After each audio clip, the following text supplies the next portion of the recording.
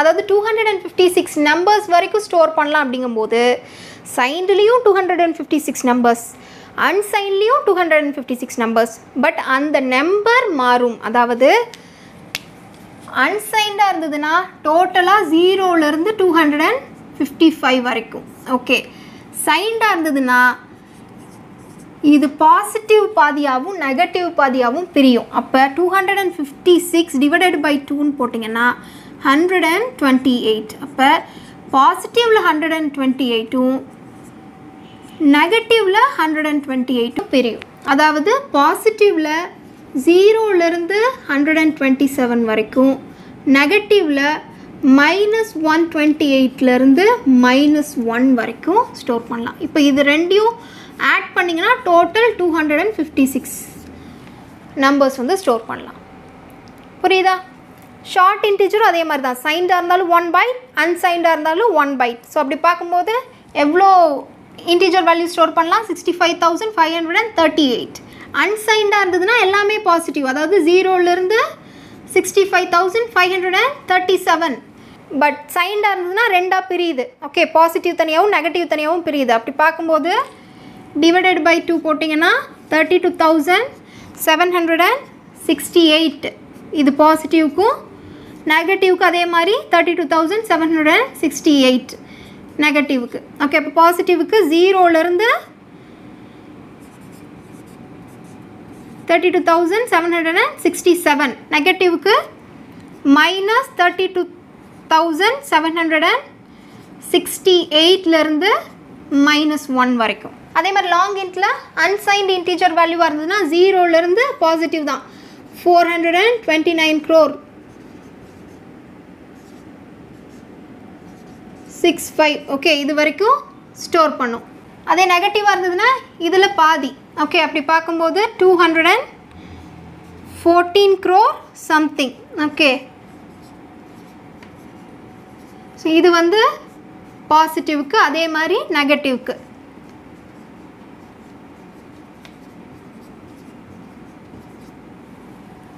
நெகட்டிவ்க்கு அப்போ பாசிட்டிவ்க்கு 0லேருந்து 214 crore something, நெகட்டிவ்க்கு -214 crore something. இதிலிருந்து -1 வரைக்கும். இப்போ கிளியராக புரிஞ்சது. அதாவது அன்சைன்டுங்கும் போது ஃபுல்லாக பாசிட்டிவ். ஸோ அதில் 0லேருந்து 255 கம்ப்ளீட்டாக பாசிட்டிவாக எடுத்துக்கும். நெகட்டிவ் அப்படிங்கும்போது அது ரெண்டாக பிரியுது. ஸோ அப்போ -128லேருந்து +127 வரைக்கும். அதே மாதிரி இங்கே -32,768லேருந்து +32,767 வரைக்கும். அதே மாதிரி இங்கே -214 crore சம்திங் இதிலிருந்து +214 crore இது வரைக்கும். இப்போ இந்த பாசிட்டிவ் நெகட்டிவ் அப்படிங்கிறது எப்படி ரெப்ரசன்ட் பண்ணுவோம்? பாசிட்டிவ்னா ப்ளஸ், நெகட்டிவ்னா மைனஸ். இது நமக்கு தெரியும். பட் கம்ப்யூட்டருக்கு தெரிஞ்சது எல்லாமே ஜீரோஸ் அண்ட் ஒன்ஸ் தான். அப்போ கம்ப்யூட்டர் இந்த பாசிட்டிவ் நெகட்டிவை எப்படி ஐடென்டிஃபை பண்ணும் அப்படின்னு பார்த்தீங்கன்னா, அன்சைன்டு பொறுத்தவரையில் இந்த பிரச்சனையே இல்லை, எல்லாமே பாசிட்டிவ் தான், அதனால் ஒரு ப்ராப்ளமும் இல்லை. சைன்டு பொறுத்தவரையில் மட்டும் 8 பிட் இருக்குன்னா இந்த 8 பிட்டில் லெஃப்ட் மோஸ்ட் பிட்டு, ஓகே, லெஃப்ட் மோஸ்ட் பிட்டை சைன்டுக்குன்னு அலோகேட் பண்ணிடும்.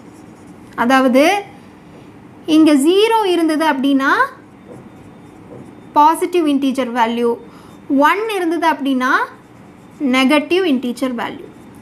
ஓகே, அப்போ இந்த ஒரு பிட் வந்து சைன்டுக்குன்னு அலோகேட் பண்ணது போக மீதி எவ்வளோ இருக்கும்? 7. அப்போ இந்த 7 பிட் யூஸ் பண்ணி மட்டும்தான் உங்களால் வேல்யூ ஸ்டோர் பண்ண முடியும். அந்த இன்டீஜர் வேல்யூ மட்டும்தான் ஸ்டோர் பண்ண முடியும். அதாவது 2 to the power 7. அப்போ 128. அப்போ பாசிட்டிவில் 128, நெகட்டிவில் 128. ஸோ அதனால தான் இங்கே -128லேருந்து +127 வரைக்கும் பண்ண முடியுது. ஓகே, அதே அன்சைன்டாக இருந்தால் எந்த பிரச்சனையும் இல்லை, எல்லா 8 பிட்டையுமே எடுத்துக்கும் வேல்யூ ஸ்டோர் பண்ணுறதுக்கு. அப்போ 2 to the power 8, டோட்டல் 256. அப்போ 0லேருந்து 255 வரைக்கும் ஸ்டோர் பண்ணிக்கலாம். ஸோ இது வந்து 8 பிட்டுக்கு. அதே மாதிரி 16 பிட்டாக இருந்தாலும் ஃபஸ்ட்டு இருக்கிறது சைன்டுக்குன்னு எடுத்துக்கும்.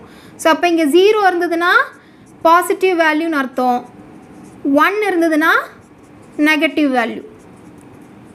ஸோ இந்த 16ல ஒரு signed bit போக ரிமைனிங் எவ்வளோ இருக்குது 15.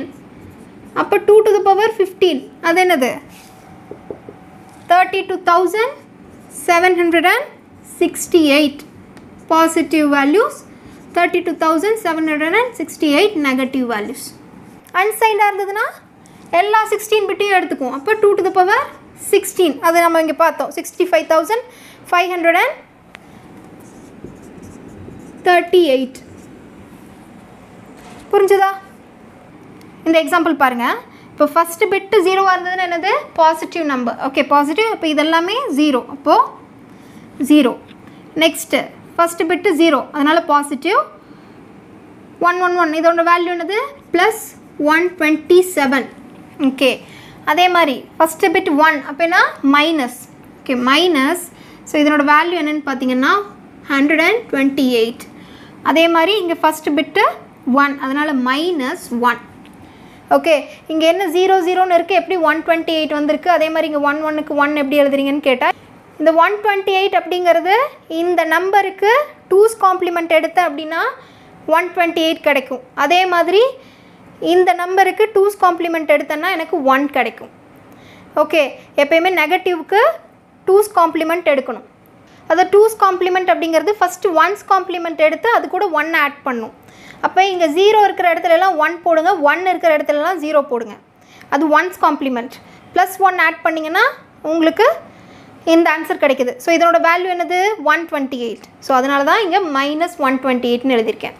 அதே மாதிரி இதுக்கு 2's காம்ப்ளிமெண்ட் எடுங்க, 1 இருக்கிற இடத்துலலாம் 0 போடுங்க. Okay then plus 1. So plus 1ங்கும்போது 1. Okay அதனால தான் இங்கே மைனஸ் 1. புரிஞ்சுதா?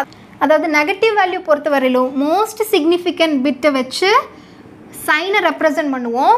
பண்ணிவிட்டு இந்த ஹோல் வேல்யூவுக்குமே நம்ம 2's காம்ப்ளிமெண்ட் எடுக்கணும். ஓகே அப்போ தான் கரெக்டான வேல்யூ கிடைக்கும். பாசிட்டிவாக இருந்ததுன்னா எந்த ப்ராப்ளமும் இல்லை. ஃபஸ்ட்டு இருக்கிறத சைனாக கன்சிடர் பண்ணிக்கணும். இதுக்கு உண்டான எக்ஸாக்ட் வேல்யூ என்னவோ அது எழுதுனா போதும். இதுக்கு 2's காம்ப்ளிமெண்ட் எடுக்க வேண்டியதில்லை. நெகட்டிவ்க்கு மட்டும் இப்படி எடுக்கணும். ஓகேயா?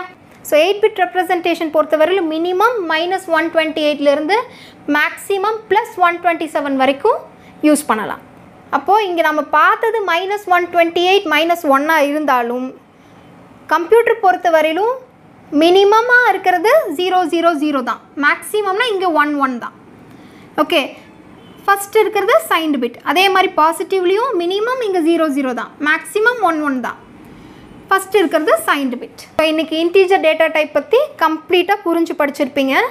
நெக்ஸ்ட் கிளாஸ் இதே மாதிரி நம்ம கேரக்டர் ஃப்ளோட் டேட்டா டைப் பற்றி பார்க்கலாம். Thanks for watching this video. If you like this video, subscribe my channel, click the like button and share this to your friends.